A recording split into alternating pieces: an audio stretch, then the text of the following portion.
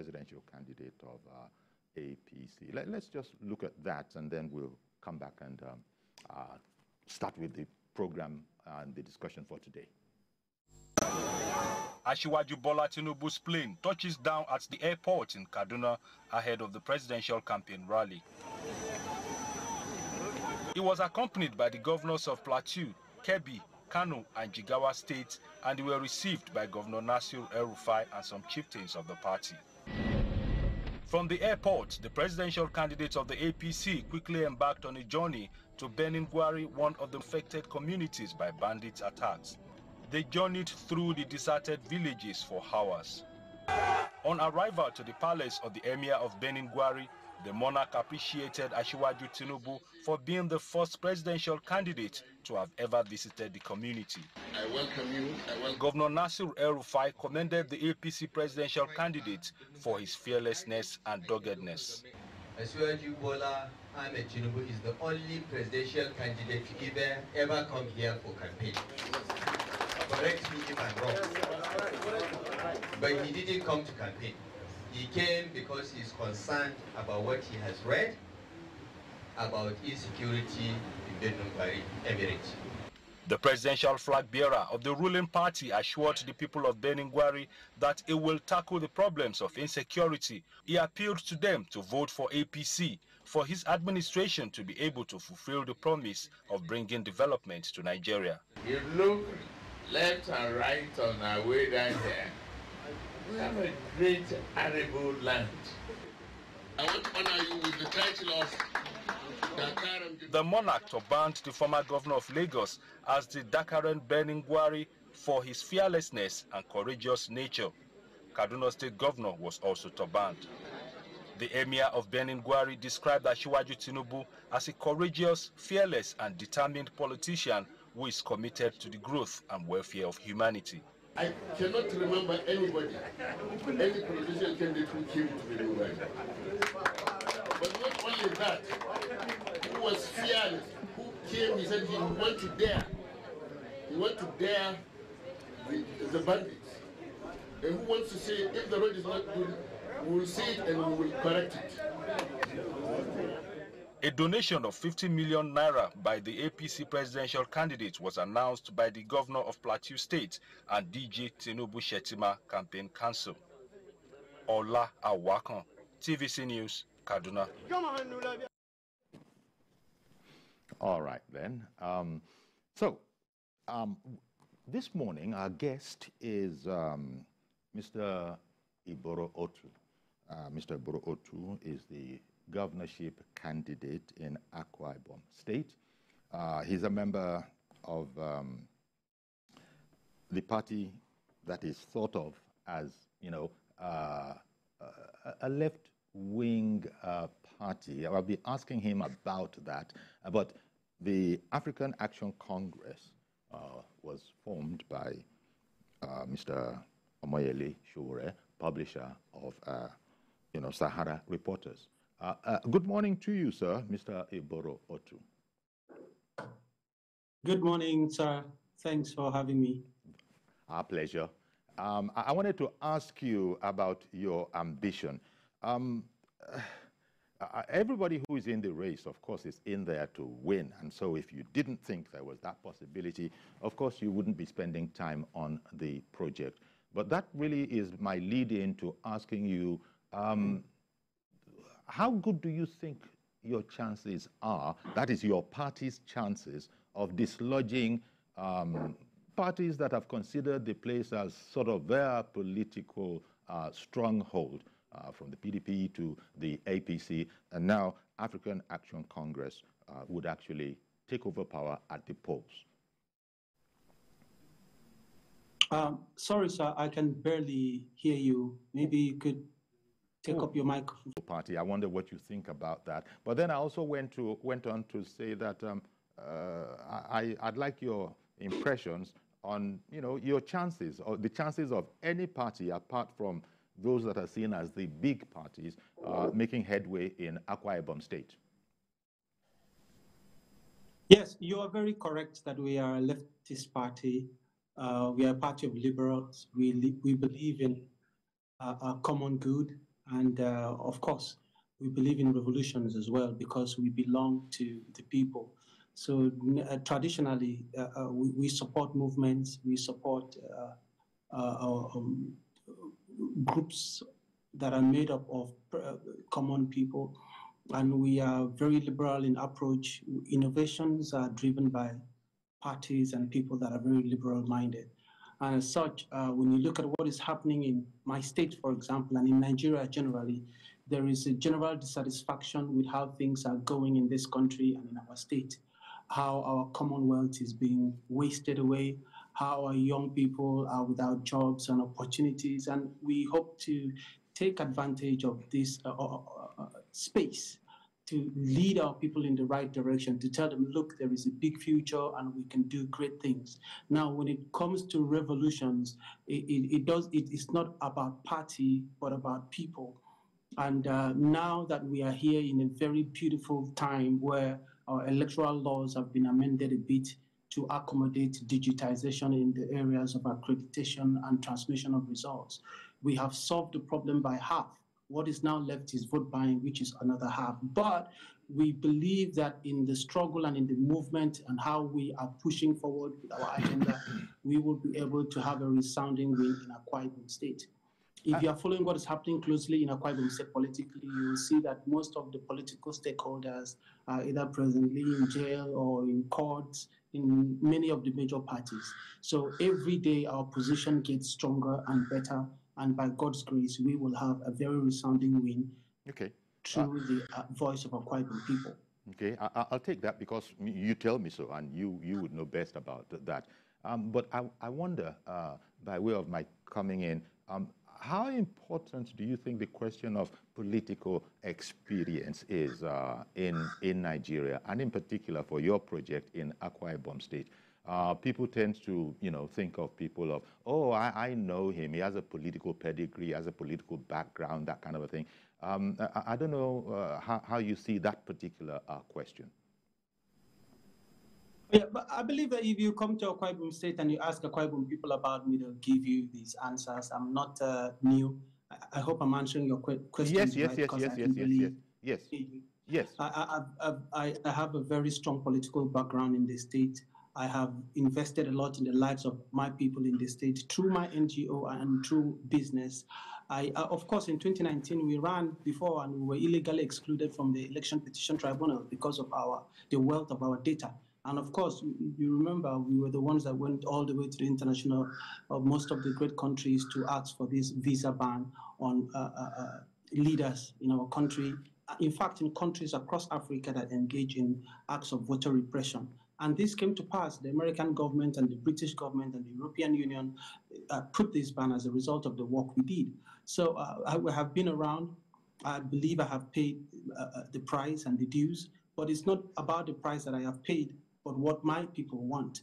I believe that those that want to vote for us know us and they see us. We are very visible. We are very audible as well. And we are hoping to make sure we convince our people to do right and stop engaging in politics of vote buying and other issues that are at the moment mitigating our progress economically and socially as a people in my state.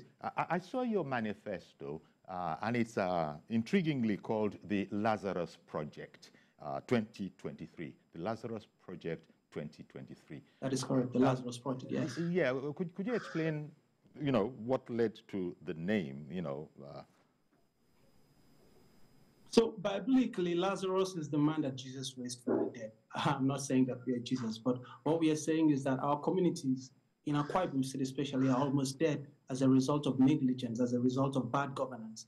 And what we are coming to do is reset the game and get our people to take advantage of the great resources we have in this state to move forward. I mean, just a couple of weeks ago, it's been all over the media after Governor Wike raised the issue of missing billions. People have been on the streets clamoring for more, explanation to what's happening with the hundreds of billions we've been getting from the 13% derivation. But that's not just the issue. We've received over 3 trillion over the years, and we have almost nothing to show for it on the ground. So what we are doing at the moment is to rally our support of our people and say, look, we can do great things, and this is the direction we want to go. Okay. Beyond the noise, what my people need right now is access to jobs, great education, access to great health care, ability to pay fees for their kids, to feed themselves, and to live without fear in terms of security. And what my manifesto has done is highlight these key areas that we believe that when we invest in them, we would be able to reap benefits immediately. And when you look at my manifesto, especially on the last page, you will see the things we want to do in the first 100 days. These are things that are called the low-hanging fruits, but also the long projects, looking at what we can do to feed our people, create jobs, 100,000 jobs, which we intend to create every year, and then use the internet also to create even more jobs, so that the 2.3 million people in the Akwa Ibom State that are without jobs presently can have opportunity to grow. And the 5 key priority areas we have, which we call HASTE, which we also intend to move in haste to achieve, is H for healthcare, A for agriculture, S for science and technology, T for tourism, the creative and cultural industries, and E for education. Okay. Now, the business of it, even though it's also a service, even though it's predominantly a service to people, is that Nigeria spends $10 billion on food importation. So with the great land we have here in Akwa Ibom, where we do rice plantation, gari, seafood business across the Atlantic, where we have 5 local governments overseeing, we would be able to take advantage of at least 5% of the $10 billion, and that is a lot. Remember, in medical tourism, we spend $2 billion every year. In educational, foreign education, we spend an additional $1 billion. So by the time we get our primary healthcare centers, our secondary and tertiary healthcare centers working, we would be able to provide services for our people, but also people in neighboring states can come in, take advantage of these services and pay and help us generate more IGR. The same with education. We have about 1,250 primary schools and about 251 secondary schools, 80% of which don't even have fences around them, no blackboards. Kids are sitting on the floor, no tables and chairs or rooms. But our plan is to digitize the system, not just build in physical infrastructure, but scale our syllabuses and enable our people to plug into the future of the internet. So from primary school, we'll be able to have kids that are using the internet, that are able to code. So we are saying, yes, we have problems right now, but let's not follow the noise of the major political parties. Let's look at the big future. Look at where the world is going and plug in, and we have the resources in the state to do so. So we have a very ambitious plan, a very strong team. We are a solid party on ground, and we are doing the work to deliver. All right, then. What informed your choice of Nollywood actress Caroline Uduak Danjuma, that is Chief Mrs. Caroline Uduak Danjuma, as your running mate? She's a Nollywood actress. What is she bringing? Yes. What is she bringing into it? The thing is, unfortunately, she's known a lot as a Nollywood actress, but that is just the last of the, the great abilities that she's got. She's a businesswoman doing very well in the area of oil and gas and real estate development there in Lagos. Now, I picked her because she's a lover of education. She has a fantastic NGO. She's doing a lot for women, kids, paying school fees, paying hospital bills. Okay. But these things are not being spoken about because people tend to see her much on TV. But most importantly, she is the only person, the only lady I met that has got 3 master's degrees in different areas, in oil and gas, in law, international law, and public relations, and all the rest of them. So I said, look, this is a great lady that is doing really well for herself and stands on her own. But then academically, she's at the very top.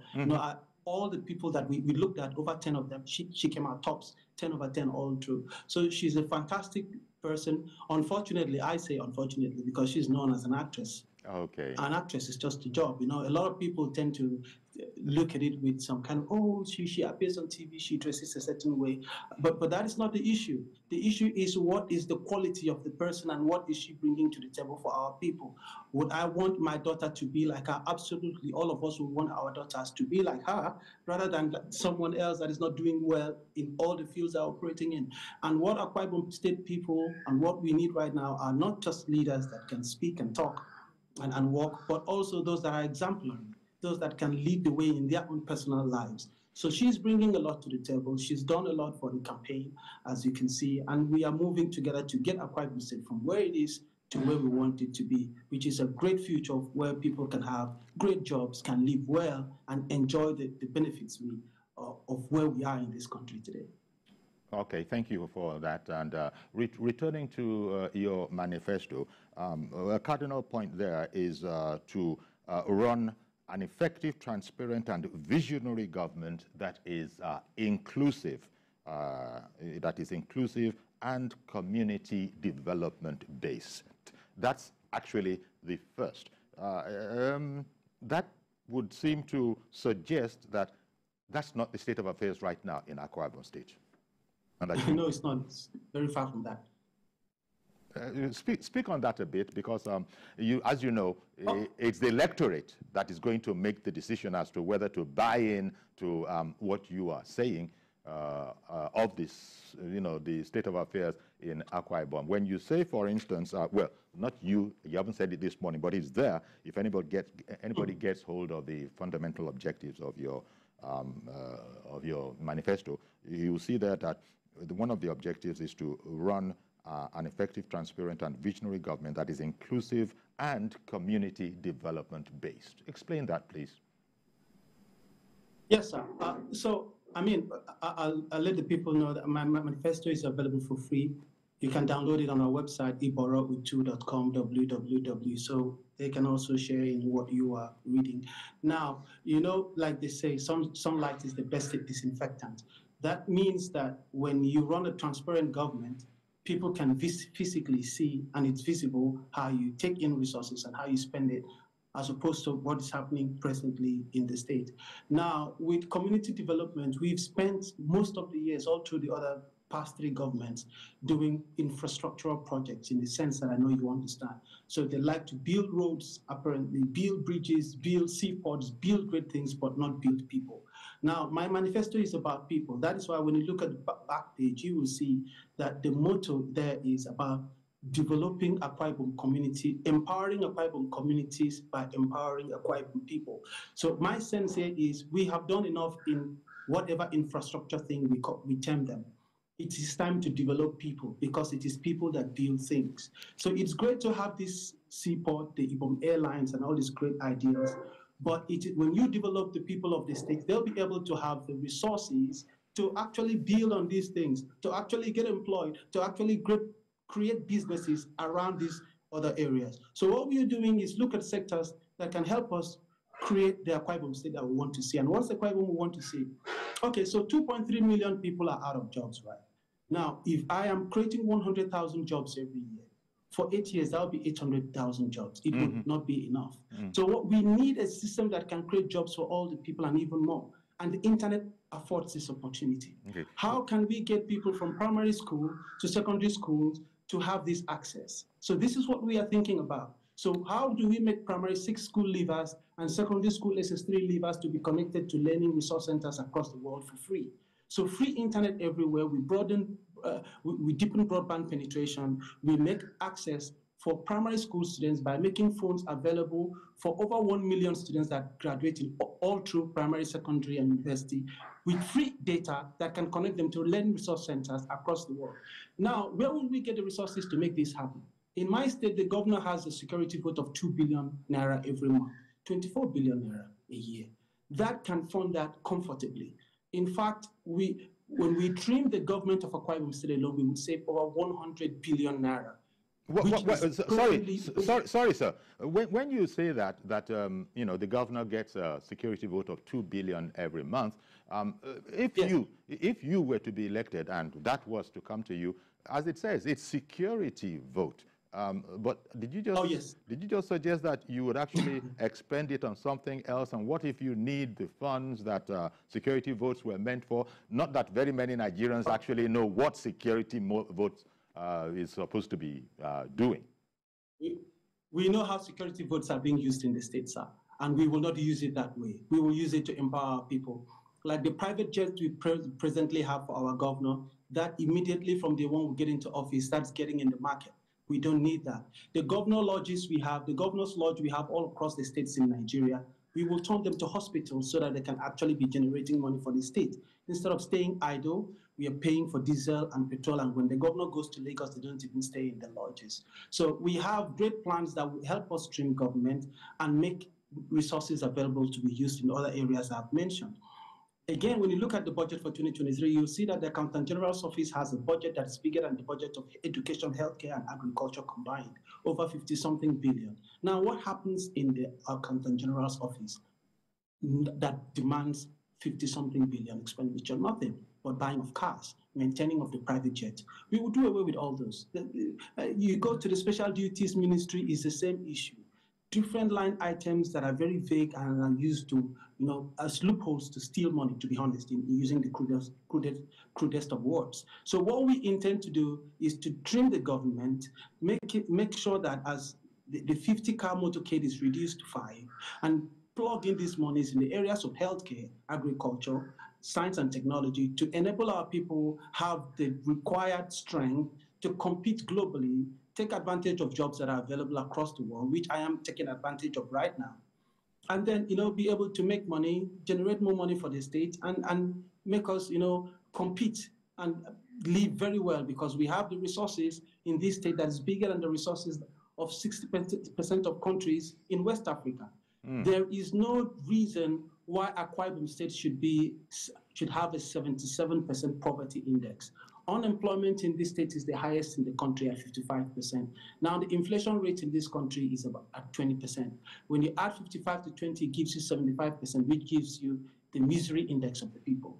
We shouldn't be in misery in Akwa Ibom State when we have the second largest petroleum reserve and number one in the gas reserve in this country, with a huge 13% derivation from coming in, plus the other funds that are coming into the state every month. But beyond that, there are many opportunities, grants from different organizations, whether it's in the healthcare sector through the Gavi Fund, the educational sector through the Bill and Melinda Gates, many foundations that are ready to support our system if we are transparent and accountable. So what we are coming in to do is to reset this system, to tell Akwa Ibom people, look, this is where our resources are, and this is how we intend to use it, and we are doing so from day one.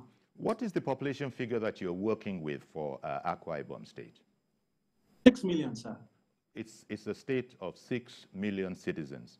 That is correct. Well, I imagine that will make it a bit more manageable than, perhaps other states, given a scarcity of resources. Maybe that, I don't know whether to launch into the other question I wanted to ask, or whether I should go on a break so that I don't have to interrupt you once you begin. In fact, I think I'll go on a break, so please bear with us. We'll be right back. Okay, sir. Thank you.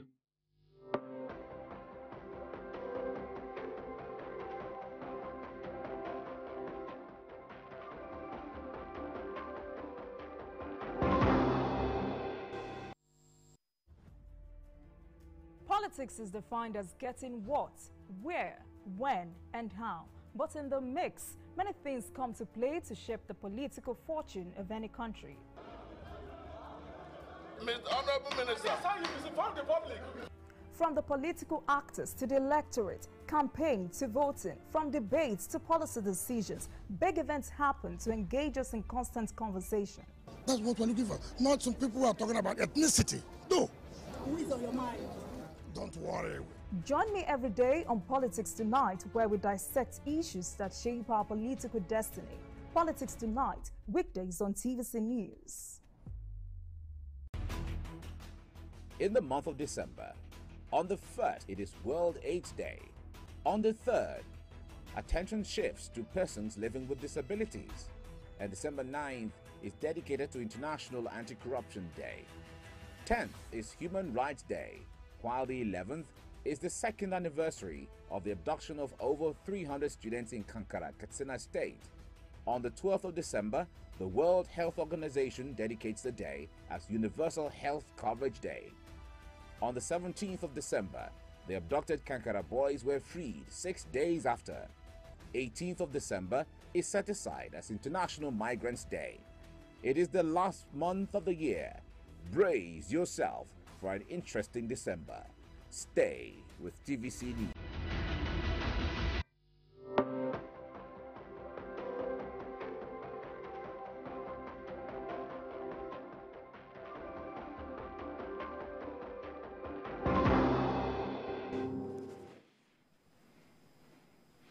Okay, welcome back. And our guest is Mr. Iboro Otu. He's the governorship candidate of African Action Congress in Akwa Ibom State. He's explained to us what they mean, what is meant when it is referred to as a left-wing political party, having been created by Mr. Moyele Showore, who was the founder, and I believe presidential candidate as well, of the party.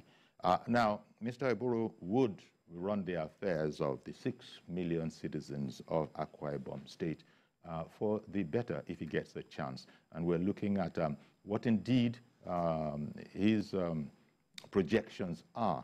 He's spoken about some of them, but then I also noticed this one, which is to strengthen the socio-economic base of the state.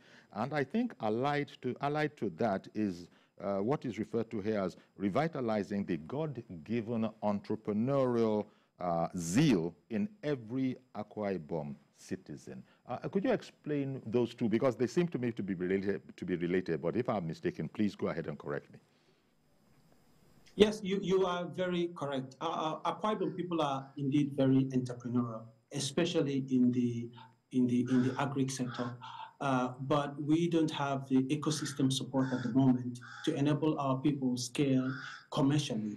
And what we intend to do is what I understudied in Taiwan, which is the one family, one business approach. Now, I understudied, I went to Taiwan for so many things. One is because Obon Victor, the former governor of Akwa Ibom State, had started a project called the Ibom Science Park, which he borrowed from the Taiwan Science Park. So I went to and studied that, plus other things. And as such, I lived in Taiwan for 3 months. So what we intend to do is do what the Taiwanese do. Every household, every family has business attached to it. So no matter how small it is, they together come to make a very big whole. And that's why Taiwan is where it is today, why everyone is looking at it as a jewel. Now, when we take advantage of the science park and the very great digital knowledge here in Akwa Ibom State, we would be able to have, presently I'm in discussions with the Taiwanese government, to the embassy here, to the consulate in Lagos, to see how we can create a system where we can help in the tech sector, in making the little productions in headphones, in phone chargers, and all the rest of them, through our science park here in Akwa Ibom State that we are working on. We intend to actualize the vision of Obon Victor from day one. So we have the great 18-story building that has been built that is presently empty. We have the e-library that is presently empty, which we could put to work immediately to make available space for over 200,000 Akwa Ibom young people to come in, develop the requisite skills in the tech sector, and also encourage young people across Africa as a destination of choice in terms of tech. Okay. So these great plans, while also taking advantage of our MSMEs, remember, China is built up of cooperatives. So we will put in place a youth development fund of about 310 billion naira, which is about 10 billion naira per local government. The government, we will seed it with 31 billion from day one, so that partners can come in and help this grow, so that our cooperatives, our women in the markets, our brothers in the agri sector who are struggling hard to have 6 million to buy speedboats, will be able to have access to these funds. Remember, most of the seafood come from here, but because the businesses are owned by foreigners, we end up having seafood more expensive in the market here in Rio than it is in Adamawa, for example. Why? Because when our young people that are experienced go in the seas and bring this seafood, the guys just take it outside to sell.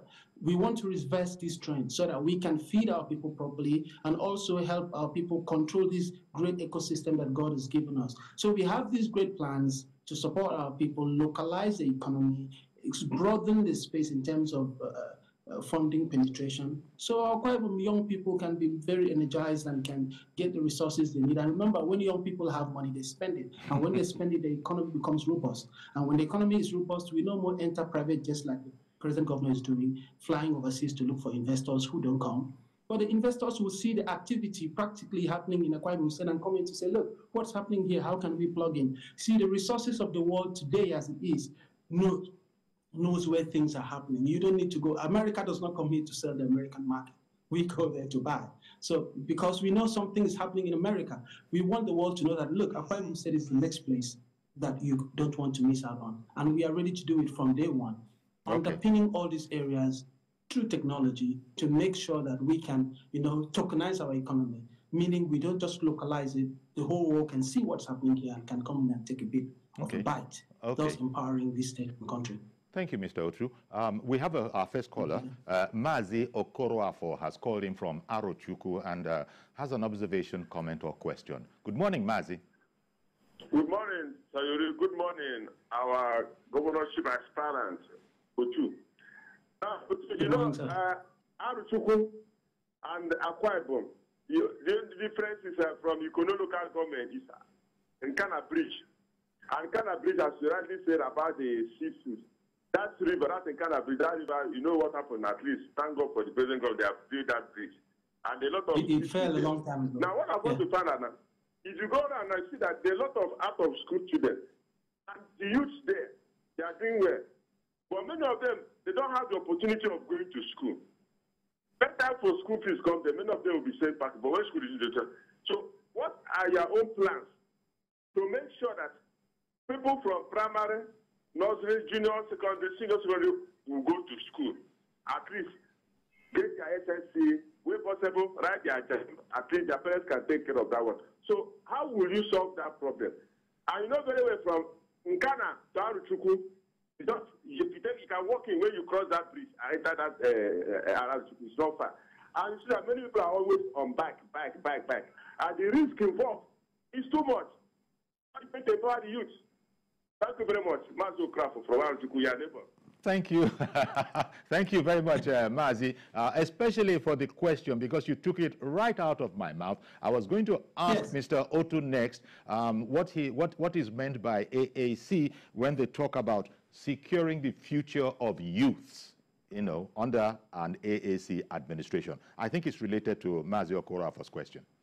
That is very correct. And like I said, education is number one priority for our government. That's why we are allocating 10% of our capital expenditure in that area. Not only allocation of that budgetarily, but release of funds as well. Like I said earlier on, that most of the 80% of our primary and secondary schools have no rooms in them. I mean, infrastructure-wise, no tables, no chairs. And what Maz is saying is true, even though the government might be saying otherwise. And I can tell you, if you Google Premium Times, for example, or the Mail newspapers, Akwa Ibom State, there's been extensive investigations done in this area. So I have a great team of people who can identify how we plug in these resources. And I can say right now that, like I said, our primary schools will not just have the right infrastructure, but scaling of syllabuses. It's not just about building schools and fences. It's about upgrading the syllabuses, empowering our teachers through the teacher training colleges, incentivizing education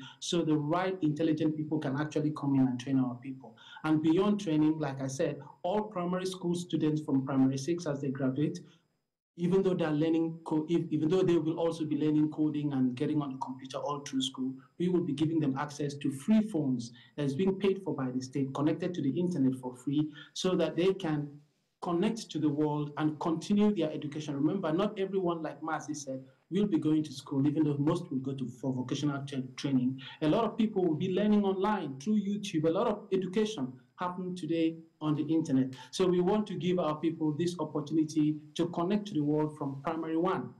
And when we do this, like I have said, we would have taken care of millions of young people that will be coming in to and help them to easily connect to the world than it is today. I like what you just said, but I want to try and put it in context. In terms of out-of-school children, you've told us earlier that we're looking at a 6 million population, of which you will know better than me the percentage of school children, and how many of those are out of school, so that I can relate it to what you've just finished saying. So the numbers are neither here nor there because of the data, but there are thousands of out-of-school children that in percentage is up to 30% of the percentage that is in school right now. And like I said, Ekimini Simon has done extensive work on that. If you Google, you'll get the exact number. And what we intend to do is to get the kids back into school.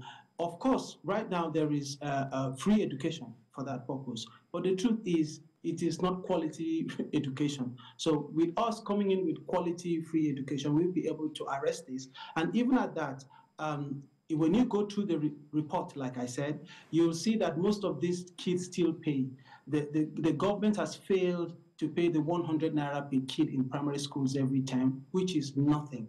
Like, it's not even up to 100 million across all the 1,250 primary schools, for example. There are some payments that the government is supposed to do to run these schools. And as a result of the failure to do so, the schools still go back to the parents of these kids to make these payments who are unable to afford them, and the kids are again in the street. So we will make sure we tackle this comprehensively and bring these kids back to school, because the problems of tomorrow will be caused by kids that don't have opportunities like every other kid in the world. Okay. And we have a very comprehensive package for education in the state for the people, and even for other people that are living around Akwa Ibom State to come and take advantage of our educational system at secondary and tertiary level, so that we all can have more resources to plug into our educational system. And with the 10% of capital expenditure allocated to this area, we would have had enough seed funding to start the process. All right. Let me bring in Mr. Mohammed now, calling in from Offa in Kwara State. Good morning to you, Mr. Mohammed. Good morning, sir. Good morning. Please go ahead. Go ahead with your question. Yeah, my name is Raji Mohammed, calling from Offa, Kwara State. Okay. I want to ask the governorship candidate a slight question, because he has been mentioning the health sector, the education sector. What about his plan on internal security, the security of lives and property of Akwa Ibom people? Because he has a very good template in terms of health, education. Yep. What about security? Yep. Internal security. All right, then. Thank you very much for that question, because I don't know, viewers are mind readers this morning. I was going to ask Mr. Otu what the security situation is like in Akwa Ibom. Most of Nigeria has a challenge with that. What's the situation like in there, and how did you intend to engage with it? So we have security challenges here as well, but it's not as bad as it is in the other part of the country, especially in the north. But there's a lot of restiveness, youth restiveness, and it's a direct result of unemployment levels and lack of access to support systems. So when you look at the last page of my manifesto, I have highlighted things we intend to do in the first 100 days, and one of them is the security system, where we would be putting together the community security network, where the local government chairman, which again, when you look at the things we want to do in the first 100 days, local government autonomy is involved, will be empowered to work with the chiefs, the clan heads, to enable young people and vigilantes secure our communities. But again, since young people predominantly operate in this sector, with our Youth Development Fund, where we would be able to create opportunities for young people to plug in and have access to support networks and systems that enable them grow businesses, we would have solved half of the problem. But then the community knows who comes in, which foreigner comes in, where they stay, how they go. Apart from the big terrorist activities, the local thieving and robbery, kidnapping, we'd be able to arrest them through this community security network we intend to put to play as a government. And this is in the first 100 days when we get into office. So we have a solid security plan for our people that will be run by our people, so that businesses can thrive. Indeed, and because I was just seeing here that you have a vast experience, apart from political activism, vast international and local business experience in the areas of agriculture and agro-allied industries, including media and construction. So quite a varied, past. But I'm assuming that all of that is going to have to, when you become the governor, should the electorate decide so, all of that will have to be to one side. Because to concentrate on governance. But how would you bring this to bear, especially, the agriculture and agro-allied aspects? So presently, one of the big companies I'm working with, eForce, is doing a great job here in Nigeria, even in Akwa Ibom State, especially with regards to agro machinery importation and sales, and working with governments to develop agro projects across the country. But beyond what I intend to do with people I know is what I intend to do with Akwa Ibom people. So I have a very strong team of experts in different fields. When you look at tech, for example, I'll tell you the vice president of Facebook is from Akwa Ibom State, Ibom. Okay. And most of the big corporations in the world, the vice president of the biggest bank in the world, JP Morgan, is from Akwa Ibom State. The vice president of the second biggest security company in the world is from Ikotegbeni in Akwa Ibom State, the neighborhood intern. The vice president of the biggest bank in Africa, Standard Chartered, is from Akwa Ibom State. I can keep counting to you Akwa Ibom people that are doing well globally in top 10 companies in the world. So what we intend to do is to make this connection, this lasting connection between our people across the world and what's happening here in the center. What normally happens is these people come in, but they can't engage the system because of how the system is being run. The system is not transparent. It's about who know who and the networks that you have. But when we digitize and transparently open up our government to the rest of the world, not just foreign investors who will be coming in, but our own investors coming from different parts of the world to take advantage of their God-given land and opportunities. So I know a vast number of people. I can tell you right now, we are running as a shadow government, what you see and hear about in the UK. We want to hit the ground running when we get into office. So we are assuming our position today, building teams today, telling people, look, what will we do in this sector and who can do it? And I can tell you we have identified great people. Just like you said, you asked me how I identified my deputy governor.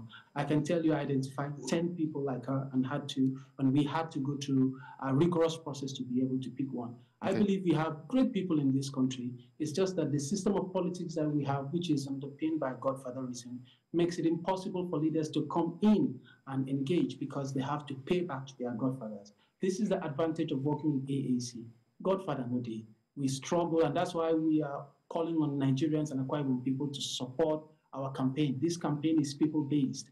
There's nobody anywhere in the country that's supporting us. We are running our thing on our own, creating the networks, making our people believe that things can change and it will change. That, look, as much as we have very bad people and very bad systems in Nigeria, it's not just the Nigerians generally, it's just certain people. We also have very big gain from our Commonwealth. I trust in God, I trust in Nigerians, I trust in Akwa Ibomites. I know that we will have the opportunity, and when we do, we will deliver. Okay, quite interesting. And as you know, Mr. Otu said at the top, the manifesto of AAC, his manifesto in Akwa Ibom State is available online. The Lazarus Project 2023, he said. It's a 46-page document. Thank you very much for calling in, Mr. I have someone else who www.iboro2.com. That's where you can find it. Indeed. Mr. Obot in Lagos has called in. Good morning to you, sir. Oh, dear. We did lose Mr. Obot, who had called in from Lagos.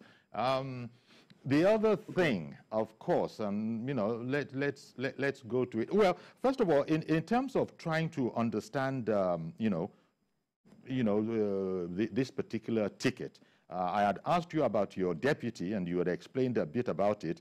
You said that it's probably not fair that she is often seen as a Nollywood actress because that is one of her talents and capabilities. But I would dare say that just looking at your manifesto, she has excelled in that area herself. But you know, I'm looking at it now, and I'm seeing that she has a business in construction, real estate, oil and gas, agricultural company as well. That is correct. You know, so there's a heck of a lot. Maybe just acting is one of our talents, and you know, it seems to be a trend for entertainers, people coming from the entertainment sector to be coming into politics, which is not at all strange. People probably remember well that there are people in the media, people in entertainment who have come into high office. President Ronald Reagan comes to mind, for example. There's quite a number of people, if you could just Donald Trump. Yeah, exactly. Donald Trump has been a business person. Well, even entertainment, you're very, very right. Entertainment, you know. So I just, this trend, this increasing trend, we remember, among others, Funke Akindele in Lagos for another party. Is it because of the popularity that these people have that you thought she might be a good choice? It might have been a he, but two things you've done there. You brought someone in from outside of core politics, and also she's a lady. Is that in keeping with your attitude to governance, making sure that women are carried along? I love this question. Thank you for asking it. Yes, our women, they have really been disenfranchised. Like I agree with my deputy governor, our government would be made up of 50% men and 50% women, of course, because when you empower the woman, you empower the family and you empower the community. But unfortunately, the reverse has been the case. And she wasn't picked as a result of, maybe it is a generational thing. So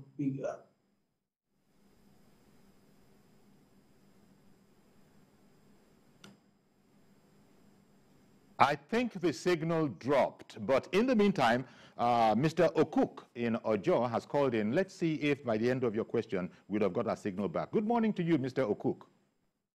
Good morning, Mr. Yori. Thank you for calling in. My name is Okuk. I'm calling from Ojo, that is in Lagos State. Yes. Hello? Yes, I can hear you. Thank you for calling in. Yeah, Mr. Yori, I'm very happy to be in this program this morning. I am from Akwa Ibom State. I'm an Akwa Ibomite. I have a question for the governorship candidate in Akwa Ibom State. My question is that in respect of youth, but because when you look at the situation in Akwa Ibom State, the youth empowerment program, there have been a lot of time that they say, yeah, they want to empower youth, because we have a very creative youth in Akwa Ibom State. How are you going to make sure that you align your government with youth? That is number one question. Number two question is like those areas, those interior communities, those interior villages, local government that the government of Akwa Ibom State haven't touched for so many years.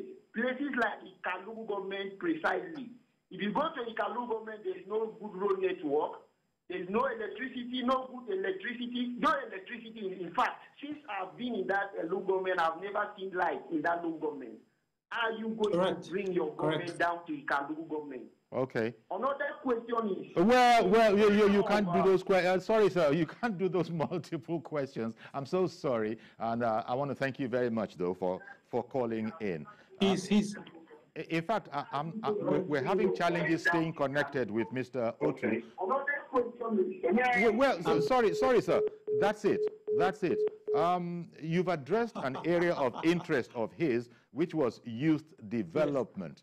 You've addressed that. Yes. But then he talked about the interior, the non-urban areas. But I can see right there on the screen that we're having challenges maintaining this connection. If you can hear me, see what you can do in the next 30 seconds, perhaps. 30 seconds, because we've got to go now.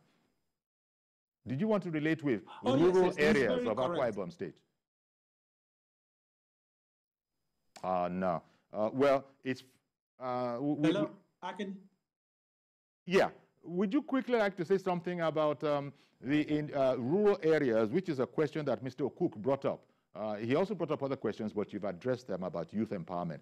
He was concerned about the interior, and I hope you're not concentrating essentially on the urban areas. As short as possible, please. He's very correct. So he's talking about the Ika, Ukanafo, Norogonam area, Abako, and all the rest of them. Okay. The problem is the skewed budgetary system that is presently available. If you look at the 2023 Akwa Ibom budget for capital allocation across local governments, you see that your local government, for example, will have 93 billion in this Uyo senatorial district, and all the other local governments combined will have less than 5. In fact, in the Eket local I'm very sorry, Mr. Otu. Mr. Otu, please forgive me. I really hate to do this, but we've completely run out of time. However, it's been an exciting time with you, Mr. Iboro Otu, African Action Congress governorship candidate in Akwa Ibom State, alongside his running mate, Chief Mrs. Caroline Uduak Danjuba. Thank you very much for your time, Mr. Otu. Okay, that's our program today. Then please join us tomorrow for a fresh edition. I am Yori Folarin. Bye-bye for now.